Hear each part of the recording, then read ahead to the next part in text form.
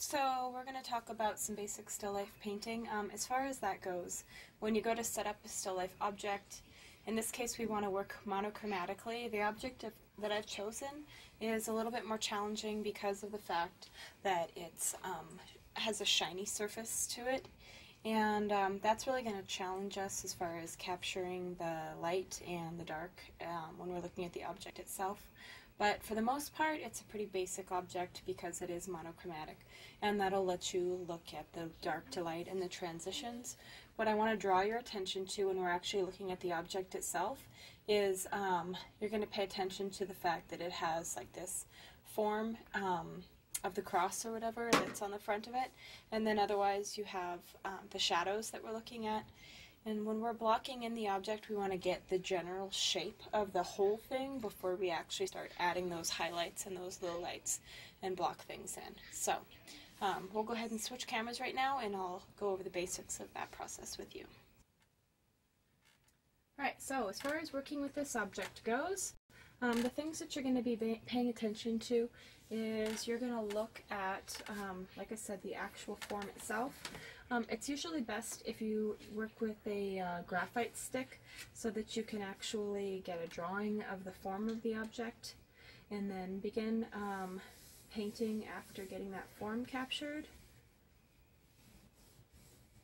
And if you're wondering about the actual form that I'm looking at, I'll have an image queued up that you can reference, and you can pull up that image, download it to your file, and download that image to your computer so that you can look at it to see what I'm looking at.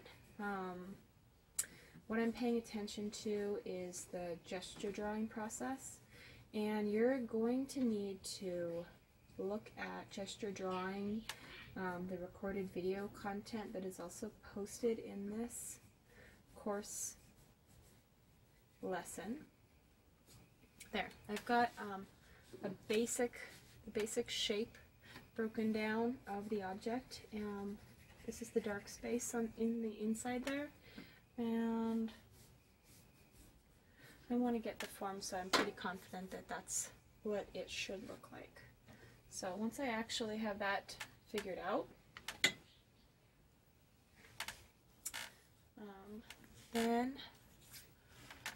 so we have this gestured in. Now what we want to do is we want to get a wash, which means we're going to want to get a basic layer of color that covers up the entire surface. And most painting goes by layers unless you're working with watercolor. But as far as both acrylic and oil paint go, you're going to work with it in layers. One thing you're going to notice right now is my paint is super wet. I'm working with a brush that holds a lot of water, which is letting me put down a really thin layer of paint, and that is just perfect because we're going to be putting several layers of paint on top of this. So if it's thin, then that lets us build up the depth that we need to.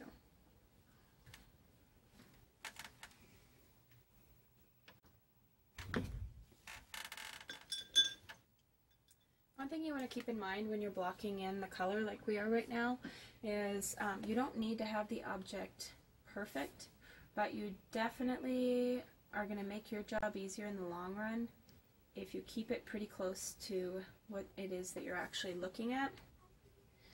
And I've found some of my students have expressed frustration in the object moving over time. Especially if you are where you have your still life set up, if you're going to have, like so many people, a family that's coming home that's going to bump the object and move it around, or the light source is going to change, which is pretty typical.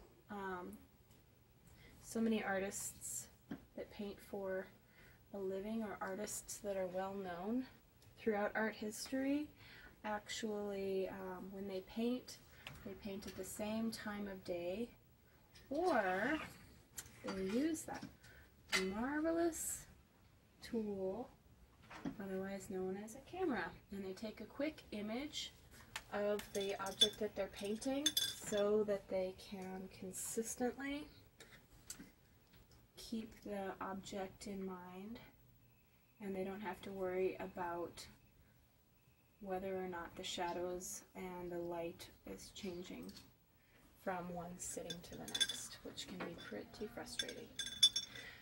So I'm just blocking in this general shape, and as I said earlier, the paint is thin enough that if I want to, I can add more layers to make sure the form is exactly what I want it to be.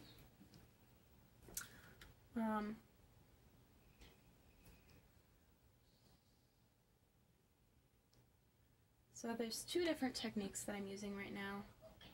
One is referred to as blocking in, which means you're just getting the general shape and it's really blocky.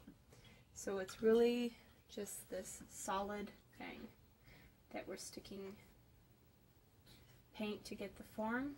And then the other thing that we're doing is called a wash, which is a thin layer of paint that covers a pretty substantial area.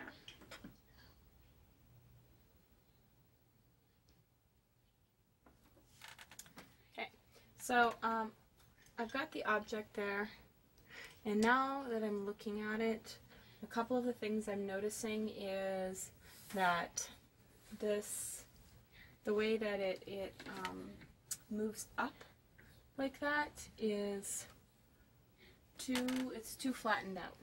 And so after it dries, what I'll end up doing is going back in and adding some paint on the top of it that'll let me clean up that edge and cut it down some so that it's actually closer to the correct form.